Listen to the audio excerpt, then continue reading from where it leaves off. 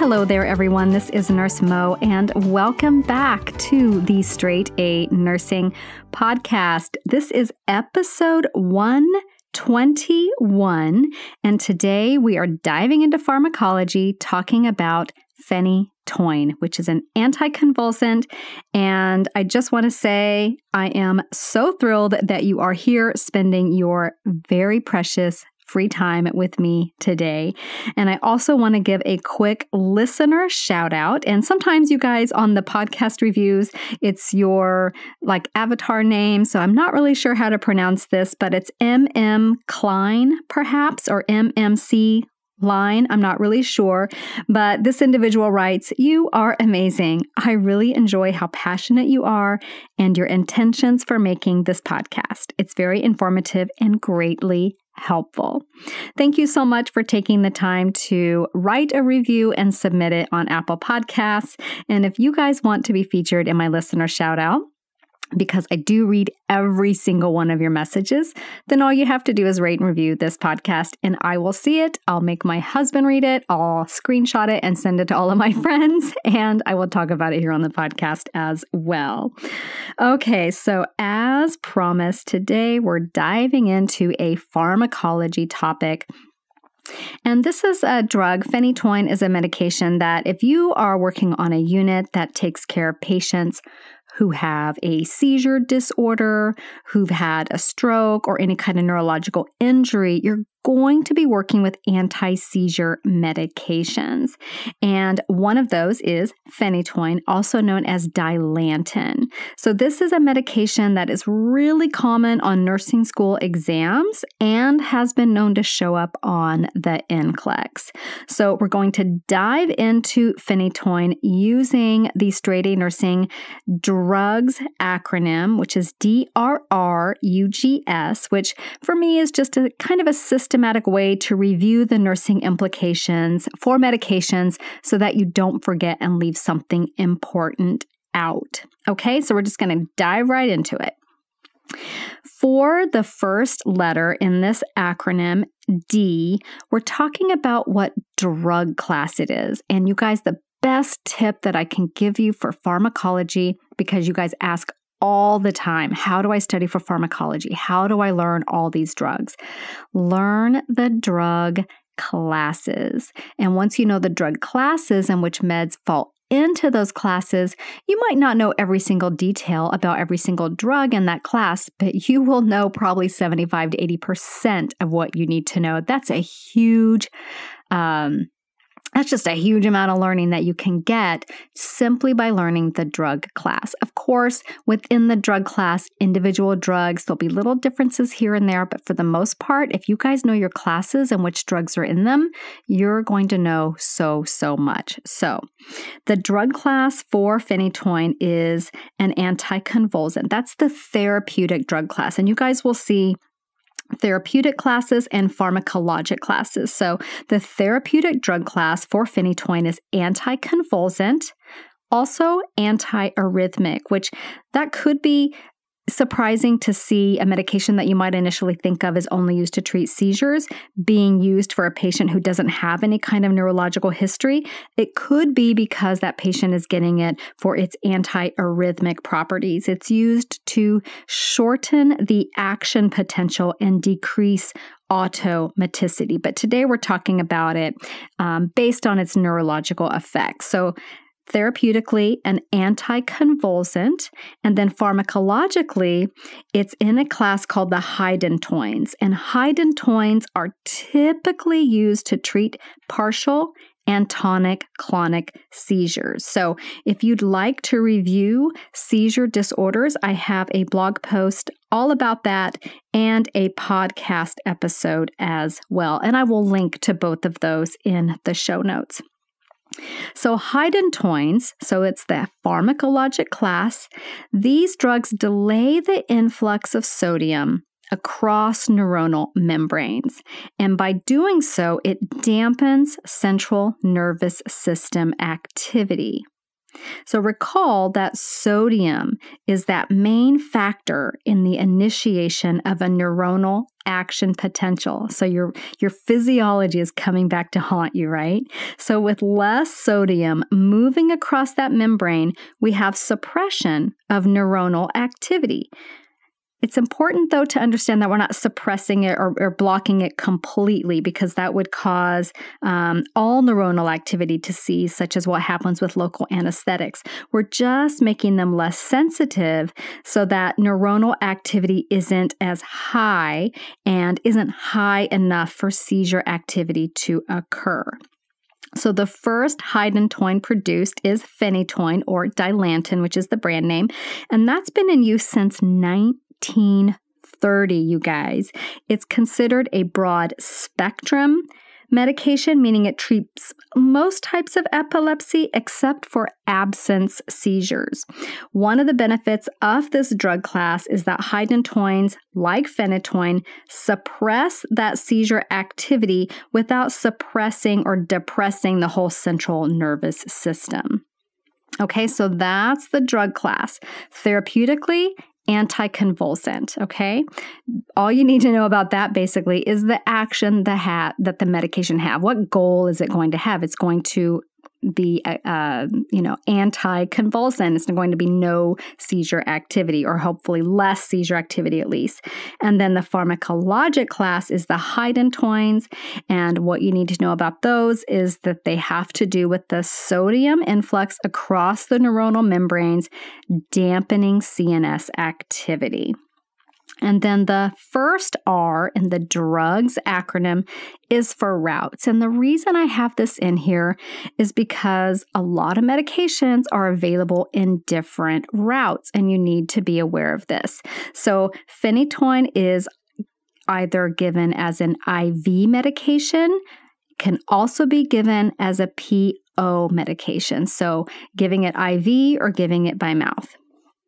And then the second R in the DRRUGS acronym is regular dose range. So the reason I want you guys to know this, and it may seem like a lot of information to keep track of when you're looking at dose ranges, I'm not saying memorize the heck out of it, but have a general idea. The reason I say this is because you just want to have a general idea so that if you get an exam question that has an order for 100 milligrams of fentanyl, you know that that's way off base because you know the regular dose range for fentanyl is in micrograms. Okay, so that's kind of that level of general awareness that I'm talking about.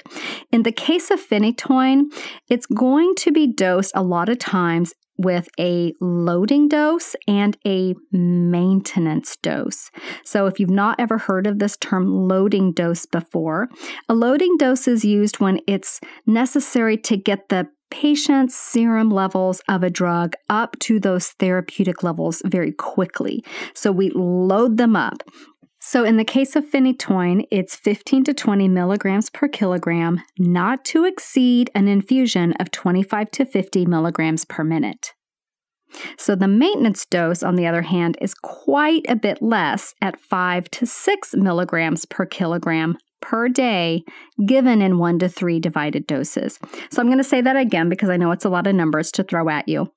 The loading dose for IV Phenytoin is, in an adult, 15 to 20 milligrams per kilogram. And we're going to give that at a rate not to exceed 25 to 50 milligrams per minute. This would be an excellent dosage calculations question, you guys.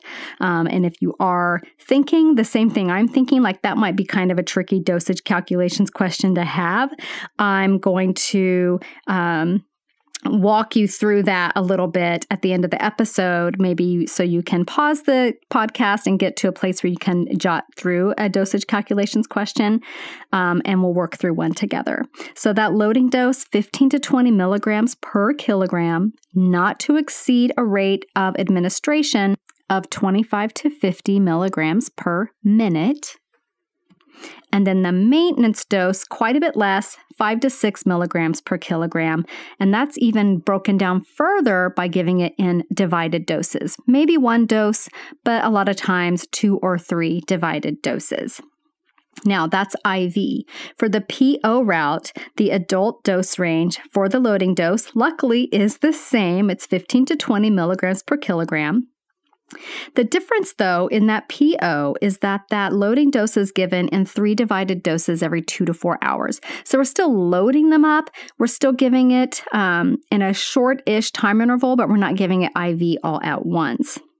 And then the maintenance PO dose is also the same as the IV dose, 5 to 6 milligrams per kilogram per day in 1 to 3 divided doses. So that's nice about phenytoin, right? The milligrams are the same, whether it's IV or PO. That is not always the case. So again, phenytoin, great example of a dosage calculation question that is dosed by weight. So if you're at your desk, stay there. We're going to get pen and paper out, and we'll do a calculation together at the end of this episode.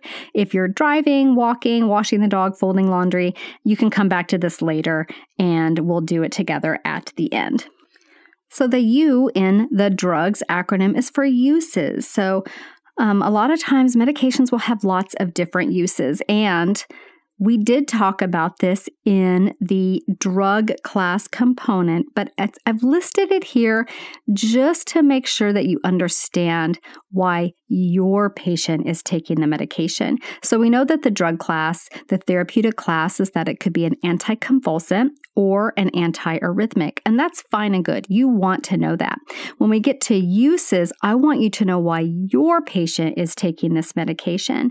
And this is just because a lot of drugs will have multiple uses. Sometimes they'll have an off-label use. So you'll see your patient taking a medication for a condition that has nothing to do with the condition that they actually have.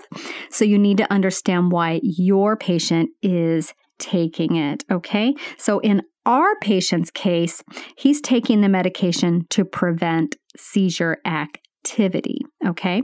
A great example of this is patients with polycythemia vera, taking a medication whose intended use is for hepatitis. So if you get a patient and they're taking this medication, which is called pegylated interferon alpha 2A, and you have that and you look it up and you're like, wait a minute, my patient does not have hepatitis. I don't understand what's going on. That's because your patient is using it for the bone marrow suppression that the medication causes as a side effect. It's actually a therapeutic benefit for patients with polycythemia. So now you know why understanding the use of a med is really important, because sometimes it's being used for something completely different and off-label use, okay? And then the G in guidelines for giving IV phenytoin, okay, remember, we're not going to give it faster than, what was that rate that we talked about in the very beginning? Excellent, yes. Not to exceed 25 to 50 milligrams per minute, okay? So again, if you're concerned about your calculations, stick around at the very end and we'll do one together. So some other guidelines are to know that this medication will interact adversely with a lot of other medications. And I don't need you to memorize what all of those are. Just know that it has a lot of other medication interactions and will interact negatively with alcohol. And these interactions can cause the patient to have an elevated serum level of phenytoin. There are some medications that will cause the patient to have a decreased level of serum phenytoin. The main point with this one is to know that there's a lot of drug interactions, and you would want to definitely know all the medications that your patient is taking. And probably they are going to be advised by their doctor and pharmacist to not drink alcohol while taking this medication. Phenytoin itself can also decrease the effectiveness of many other drugs, including amiodarone, including warfarin, and oral contraceptives. And to me, that's an excellent test question. I would definitely put that on an exam.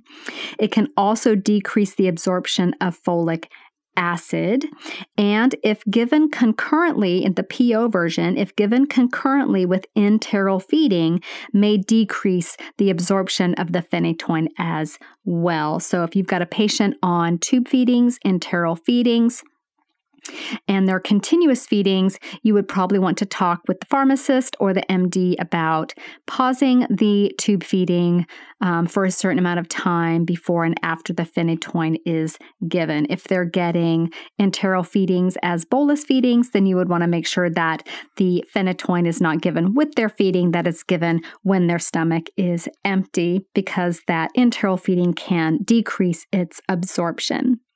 A very key point to know about phenytoin is that it has what's called a narrow therapeutic window. And what this means is that there's a very small range where phenytoin is effective.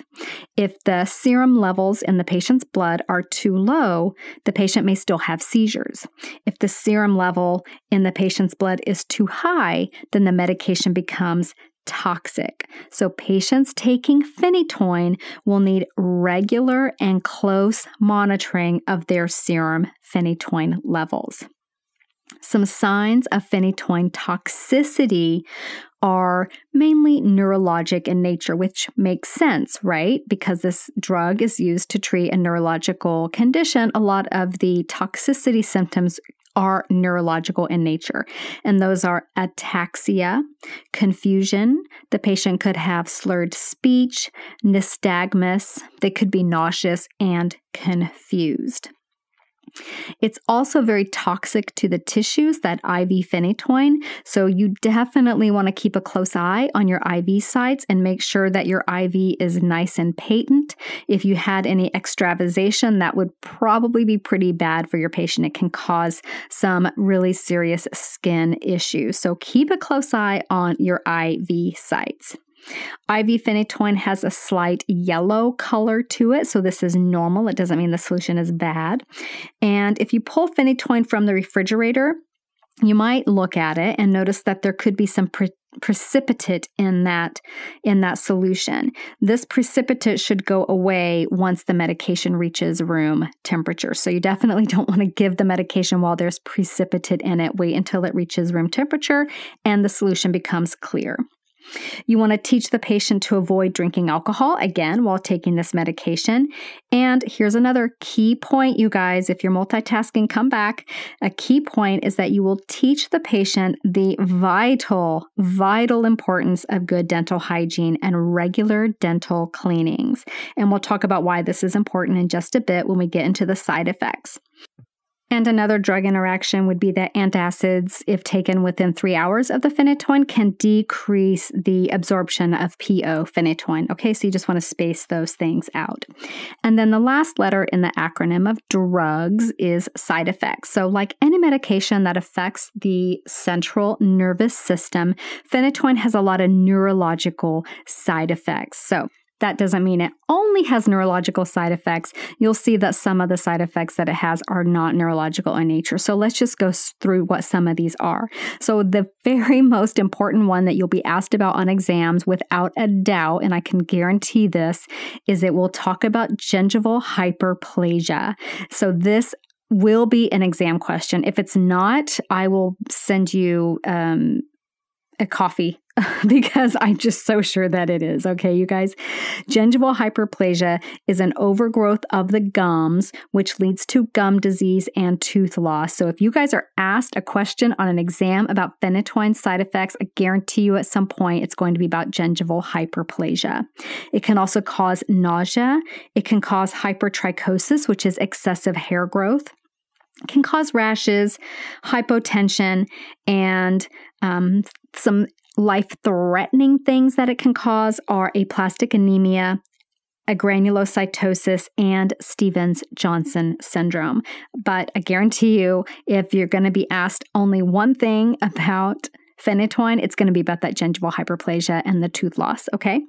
There you have it, you guys. That is your brief overview of the must-know information about phenytoin. It is a very commonly prescribed medication to prevent seizures.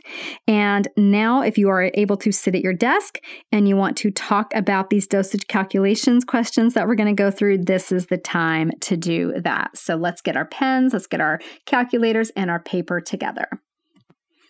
Okay, so the MD has ordered a loading dose of phenytoin PO for your patient who's been having seizures. The dose is 15 milligrams per kilogram, and phenytoin comes in an oral suspension of 125 milligrams per 5 mils. Your patient weighs 105 pounds. How many mils will she take with each dose? So I'm going to say that again so that you don't have to panic. The MD has ordered a loading dose of Phenytoin PO for your patient who has been having seizures. The dose is 15 milligrams per kilogram. 15 milligrams per kilogram, and phenytoin comes in an oral suspension of 125 milligrams per 5 mils. Okay, that's 125 milligrams per 5 mils, and your patient weighs 105 pounds. How many mils will she take with this loading dose? So pause here, and then we'll talk through the solution together. So to set this one up, you guys, you always want to start with what you know, with what the order is, right? So that very first equation should be 15 milligrams over kilogram, okay? Because that's what we're figuring out for. The order is for the patient to get 15 milligrams of medication per every kilogram. And then the next thing that I like to do is I'm either going to address the milligrams or the kilograms. I'm going to address something in that first part. So let's get the kilograms out of the way first. So we know that 1 kilogram is equal to 2.2 pounds. So does kilograms go on the top or the bottom of this equation? Well, we know we want kilograms to cancel out. So we're going to put kilogram on the top because it's on the bottom in that previous fraction, right? So by putting it on the top, those units will cancel out. So it's 1 kilogram over 2.2 pounds. And then, well, now I have my pounds. I know that I don't want to end up with pounds in my answer, so we're going to get rid of it. So what do we know about the pounds? We know what the patient weighs in pounds, and it's 105 pounds. So is that going to go on the top of this next equation or fraction or on the bottom? So it's going to go on the top. Very good, because in the previous fraction, it was on the bottom. We had 1 kilogram over 2.2 pounds. So now it's going on the top, 105 pounds over 1 patient. So our pounds cancel out. And then we have our medication, the concentration that it comes in. So we're going to put 125 milligrams and 5 mils. The question is, does it go with 5 mils on top or 125 milligrams on top? So go back and look at the very first fraction that you wrote, 15 milligrams over kilogram. Well, milligrams is on the top there. We know we want it to cancel out because we're looking for an answer in mils. So milligrams is on the top in that first fraction. It needs to be on the bottom in this fraction. So the fraction is set up 5 mils over 125 milligrams. And then you go through and you cancel out all of those units. So milligrams cancel out, kilograms cancel, pounds cancel, and the only thing you're left with is mils and patient. And look at that. That's exactly what we're trying to figure out. How many mils will this patient get? So you multiply across the top, divide across the bottom, and you get 28.6 mils. Let's round that up for ease of administration, 29 mils. Okay, very good job. And the first thing I hope you thought when you got that answer was, whoa, that's a lot of oral elixir to drink. And I want to give you a gold star for thinking that. And I hope that you maybe even double checked your math. Even though it is the right answer, anytime you're opening multiple vials, multiple containers of any medication, always double check your math, because there aren't a ton of instances where you do need to open multiple vials, like maybe 2, but if you're opening, 5 or 6 vials or containers, you might want to ask yourself, let me check and make sure this is right. And the reason this is right, remember, is that the loading dose is quite a bit higher than the maintenance dose. So in this case, 29 mils is absolutely correct. It will be our loading dose for this medication given at 15 milligrams per kilogram. Let's do one more dosage calculations question together, you guys. So you're giving IV phenytoin, and the patient is getting a loading dose of 15 milligrams per kilogram. He weighs 123 pounds, and the medication comes in a concentration of 50 milligrams per mil. How many minutes will you take to infuse this medication if the rate of infusion is 25 milligrams per minute? Rounded to the nearest whole number. So I'm going to go back and read that again. Your patient is getting a loading dose of IV phenytoin at a dose of 15 milligrams per kilogram. He weighs 123 pounds. The medication comes in a concentration of 50 milligrams per mil. How many minutes will it take for you to infuse this medication if the rate of infusion is 25 milligrams per minute? And then you'll round that to the nearest whole number. So take a moment, see if you can figure that one out, pause the podcast, and then we'll come back and we'll look at this one together. Okay, are you guys ready? So the answer to this one is 34 minutes. And there's a really good chance that this one was tricky for you guys. And that's okay. I did that on purpose. So let's talk through the concept behind setting this one up and how we set it up. So when we look at a question like this, you might be so tempted to use that conversion factor of what the medication comes in what format. So what was it? It was 50 milligrams per mil. And if you tried 6 ways from Sunday to work that equation or that conversion factor into your calculation, you probably struggled a lot. And the reason that you probably struggled is that you don't need this information. The only time you would need to use the 50 milligrams per mil is to determine how much volume that you're giving. You're not looking at the volume at all. You're not looking at how many mils you're giving per minute. If we were, then we would use that number. We're simply looking at how many milligrams we are giving per minute and how long it will take for us to infuse that milligrams per minute. So in this question, you're going to start by looking at the order. So let's look at that, which was 15 milligrams over kilogram. Okay, we know that was in the order. That part is easy. And just like in the last question, let's get rid of the kilograms and get that converted to pounds. So we have kilograms on the bottom in that first fraction. So we know that kilograms is going to go on the top in the second one. So we put 1 kilogram over 2.2 pounds. And then to get rid of pounds, we put the patient's weight, 123 pounds. And because pounds was in the bottom of that previous fraction, we're putting it on the top of this one. So it's 123 pounds over one patient. And now we're looking at our milligrams. And we know we're not going to exceed 25 milligrams per minute. So let's put 25 milligrams on the bottom and then minute on the top. And if we multiply across the top and we divide across the bottom, we get 34 minutes. So if you had trouble with these, I don't want you to stress out, you guys. I have a step-by-step dosage calculations course where I walk you through all kinds of dosage calculations, even tricky ones where, they're really convoluted or they try to confuse you, they try to trip you up. I go through it step by step, starting with the basics and working your way up to the more advanced calculations. And I will put a link to that in the show notes as well. The main piece of advice that I would give about dosage calculations questions is that if you look at these as math problems, you're going to struggle.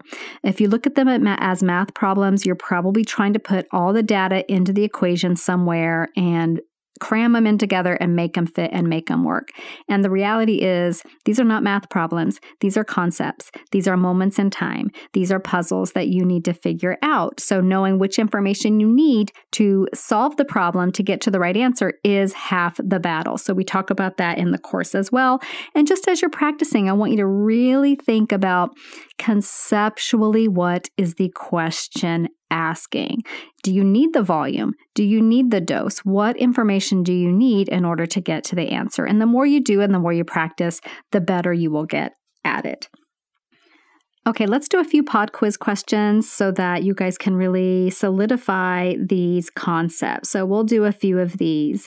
So tell me what the 2 therapeutic drug classes for phenytoin are. Excellent. Anticonvulsant and antiarrhythmic. So just for your understanding, to see if you were paying attention, why is it often used as an antiarrhythmic? Well, maybe not often, but what does it do in the heart to make it an antiarrhythmic? Yes, it's going to shorten that action potential and decrease automaticity. Excellent work. And then let's look at its pharmacologic class. Do you remember the name of that pharmacologic class?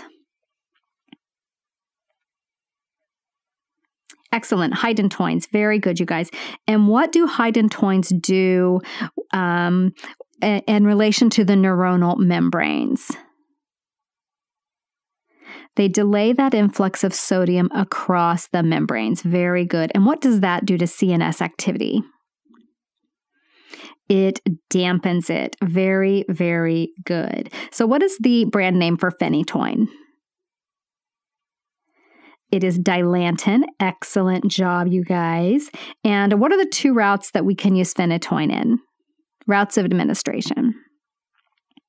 We have IV route and we have PO route.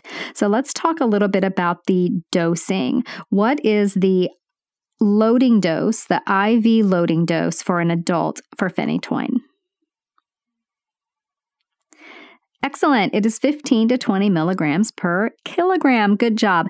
And we're going to give that at a rate not to exceed what? Awesome. Not to exceed 25 to 50 milligrams per minute. And then how about the maintenance IV dose? Do you remember that one? The maintenance IV dose is 5 to 6 milligrams per kilogram in 1 to 3 divided doses. Very good, you guys. Okay, what is the PO loading dose for an adult?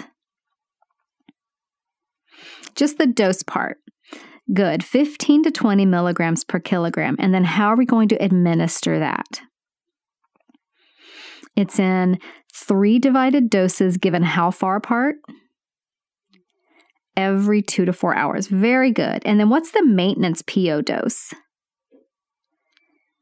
Awesome. It's 5 to 6 milligrams per kilogram, exactly the same as the IV. And that's given per day in how many divided doses?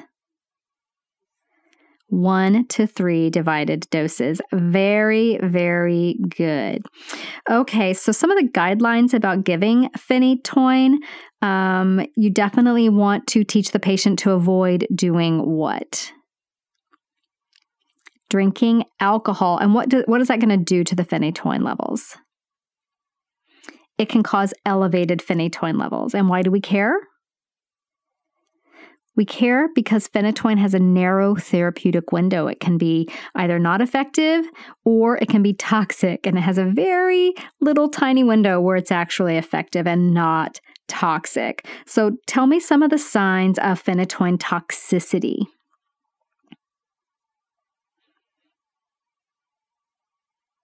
Okay, super good, you guys. So ataxia, confusion, slurred speech, nystagmus, nausea, confusion, those types of things. And what are you going to be aware of if you pull Phenytoin out of the refrigerator? Awesome. Yeah, it could have some precipitate, and you want to just let that come to room temperature, and that precipitate should go away. You definitely don't want to give anything with precipitate in it. And then, what is the side effect that I predict will be on your exam questions? Gingival hyperplasia. And we care about that because it causes gum disease, it causes tooth loss, and it sets the patient up for just that inflammation and infection with the gum disease. And then your patient's also taking an antacid. How are you going to coordinate that with the administration of Phenytoin? You're going to have about a 3-hour window between the antacid and the Phenytoin. Very, very good. And okay, I think you guys are Phenytoin experts now. So I hope that helps you guys understand Phenytoin, gave you a little practice with dosage calculations questions. And next week, I hope that you come back and join me. What will we be talking about next week? Oh, we're going to be diving back into OB, which we haven't talked about in a while. And we're going to be looking at the high-risk teen pregnancy. So just because of body physiology and some other things, all teens are considered high risk, especially those young teens who might be very young, very small in stature. So we're looking at that young 13, 14, 15-year-old teen in the next episode of High Risk Pregnancy. So I'll see you back here next week, you guys. Bye for now. This podcast is brought to you by Straight A Nursing.